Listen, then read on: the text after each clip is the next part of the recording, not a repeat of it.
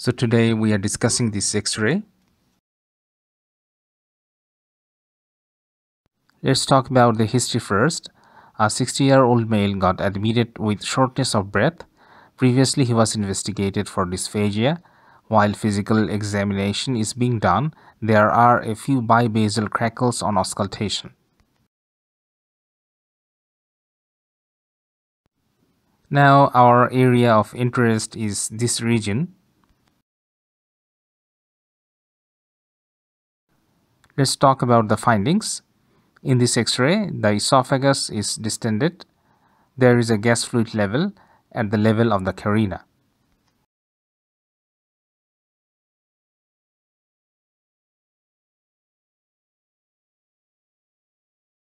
Now the question is, what may be the cause of this gaseous distension of the esophagus? In the history, we found that the patient was previously investigated for dysphagia.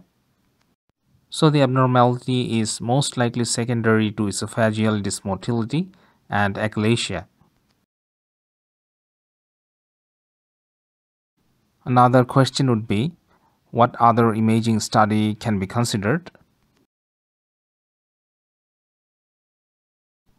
And the answer should be contrast swallow. This contrast study is showing distended atonic esophagus with relaxed lower esophageal sphincter.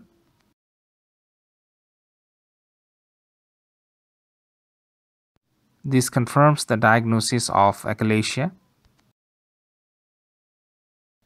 Achalasia is a failure of organized esophageal peristalsis, causing impaired relaxation of the lower esophageal sphincter and resulting in food stasis and often marked dilatation of the esophagus.